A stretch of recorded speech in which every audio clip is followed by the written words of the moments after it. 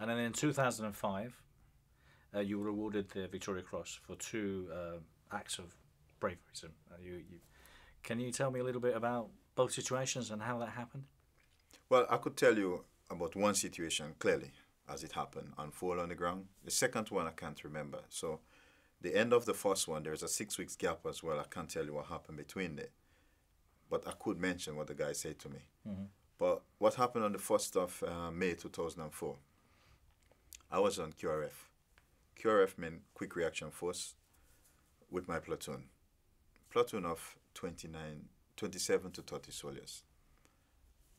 We had a foot patrol on the ground that all day patrolling on foot. So we knew that it was only a matter of time for something to happen because the environment was pretty hostile. So the commander decided that we're going to go between camp and the guys on the ground, halfway between, so that if anything happened, we could react quicker. So we went and we carried a VCP, vehicle checkpoint, halfway between the camp and the guys on the ground. And within about 12 minutes, we was tasked to assist them because someone been shot. We was given a proven route to get into the contact where the guys was. So I know was the lead driver of the pack. So I was leading the platoon into that contact to get a casualty out. On the way in, the route was blocked. So I stopped the vehicle and I said to the boss, what are we going to do now? Because I know I don't want to drive over that obstacle. He said to me, there is a alternative route on the left of me. Just take that route. We'll get back onto the proven route. Well, with no question asked, and I just carry on.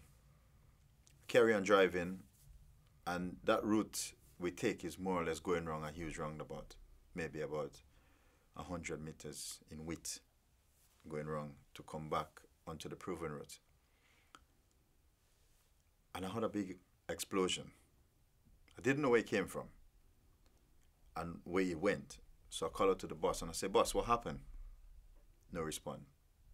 So what I did, I moved forward about 3 to 7 meters just to get out of that line of fire if it was me, because I didn't know if it was me that get hit. And then it happened again. Again, I called out to the boss, no response. And that happened quite a few times. Before I realized that I had no communication with anyone in the vehicle. The vehicle was on fire and I ran out of space. End up now in the middle of an ambush with 7.6 to maybe 50 caliber rocket propelled grenade coming from all different directions. Rooftop, alleyways, you name it is coming. And I said to myself, I'm not going to die here. I'm going to get out and go into hard cover. And I saw my route out. To the right of me, I saw my route. Ahead, I could not have go because there was a huge wall blocking that road where I had to go forward. And then the route I had to take to get on back onto the proven route was blocked as well. But that's where I could have taken my hard cover. And I look at the vehicle, I look at where I had to go, and I said to myself again, I can't leave the guys behind. Because although I don't know if they're alive or if they're in the vehicle, I said to myself, I can't leave them behind. Because they all will die, because the vehicle will blow up at any point. So I decided to stay with them and try to drive the vehicle back to camp. So what I do now, I try moving the wall in front of me. I was driving a Warrior. And the Warrior is just a smaller version to a tank. Huge power. I could move the wall. I could drive through this building on a normal day. But I could not have moved the wall because the engine was on fire and I was losing power, seriously losing power. So at that point, I was on the left-hand side of the wall. I decided now I'm going to turn the vehicle and go over to the right-hand side. Don't ask me why I did that, but I decided to. So I turned the vehicle over and I moved over to the right-hand side of the wall. But whilst I was doing that, I was actually scared. I was not scared of dying or being shot or being blown up. I was worried that the vehicle now been hit so many times and I don't know where the vehicle get hit. So by turning the vehicle, by locking one track and spinning the other one, too much tension on one track would actually cause me to lose the track if the track get hit. So that's what I was worried about. So I decided now to move up to the wall when I did get the vehicle to turn, and I pushed the wall from one end, push it open like a door, and I had enough space to drive the vehicle through. Still don't know if anyone is alive, and the vehicle is on fire. I started driving the vehicle through that entrance. Then I saw a mine sitting in the road. And again, I stopped because I knew what was going to happen if I drive over it. But then I said to myself, this mine is a 50-50. And what was happening was 100% because he was not stopping. But the only way I could get the vehicle out or get the rest of the platoon behind me out is to set off the mine. So I decided to drive over the mine. I knew when that mine go off, I was going to die. Because I was sitting next to the engine and then me, and the mine is right at the front. So what I decided to do is place the big lump of metal, the engine, over the mine. So the engine going to take most of the blast. Yes, I would get killed, but the guys at the back, I was hoping they was going to be okay. And the vehicle, the route would clear, the vehicle from behind would pick the guys up and carry on. Well, I went over the mine. Did it went off? I can't tell you. Because there was so much explosion. Now I'm driving down this huge open road. Again, I didn't know where I was going, but I knew I was going deeper into the killing zone. And in the distance, I saw something coming towards me. I didn't know what it was, but it was not moving away from me. I had the hatch open because my tunnel, driver's tunnel, was full up of smoke from when the vehicle was burning. So I had the hatch open. I decided now I'm going to close the hatch because whatever was coming was not moving away from me. I pulled the hatch closed, and as soon as I pulled it closed, I didn't manage to lock it. It blew off in my hand. And I realized it was a rocky purple grenade coming directly at my head.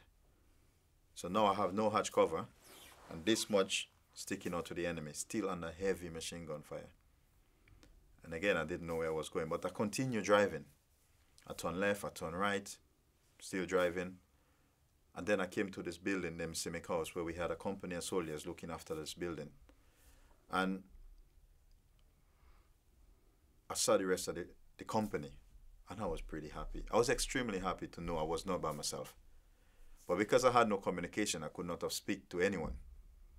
So what I did, I drove my vehicle into someone else's vehicle to get their attention and asked for help. They said, okay. And I closed the hatchback. And I'm sitting there in the middle of the ambush, still under heavy machine gun fire. No one coming to help me. I was not sitting for long. I was only sitting for about 30 seconds to maybe a minute tops. But that 30 seconds to a minute seems like a long time. 3 days. The minute could be like a whole week. Because my brain was processing information 200 miles per hour. So everything around me was slow. And the best way to describe that, I actually saw that grenade coming at my head. I didn't know it was a grenade, but I saw it coming. And that's how quick my brain was processing information. I saw bullet traveling. In real life, you don't see bullet travel. You see trace of bullet. So that's why that 30 seconds to a minute seems so long. So now I'm speaking to myself. No one is coming to help me. What I'm doing sitting in the driver's seat. So I get out of the driver's seat and I lie in front of the vehicle to take cover so I don't get shot. I'm thinking, I need to get on top of the vehicle to make sure the 2 guys on the top is okay. But the vehicle was on fire, and the vehicle was under heavy machine gun fire as well. So I couldn't come up with no idea how I was going to get on top of the vehicle, which is about 6 feet in height, to check the guys without being burnt and without being shot. So I just went for it. I put my rifle on my back and I run up on top of the vehicle, run through the fire. First person I saw was my boss. He was unconscious, down inside the Terric in the gun. Pull him out, put him on my back, carry him down, carry him into safety through the fire, come back again. Did the same thing with the gunner, into safety. Then I went around the back of the vehicle. There was 4 guys in the back, individually carried them into safety. Then check the other vehicles for casualty, get them into safety. And then I went back and sit in the burning vehicle. This is while you're getting shot at and everything else. Yeah, everything was still happening. The enemy was still shooting at me, and I don't know why they were shooting at me. I guess they wanted to kill me. I don't know. I can't say it. All I know, they were shooting at me. So now I went back into the burning vehicle. People at that point might think I'm crazy. I'm not crazy. The reason why I went back into the burning vehicle, I didn't want the vehicle to end up in the enemy hands. And I was willing to drive the vehicle back under heavy machine gun fire and on fire as well, knowing that it was going to blow up any minute. I just didn't want the intelligence to end up in the enemy hands. I drove the vehicle for about 300 meters, and I realized I couldn't make it. So then I drove it down the side of the river, down in the river bank on the side of Simic House. Went again through the fire, disabled the weapon system, then go back through the driver's seat, disable the vehicle, and then I get myself into safety. Sit in the back of a vehicle, and the last thing I remember was someone saying to me, removing my helmet from my head and saying to me, Harry, stay with me.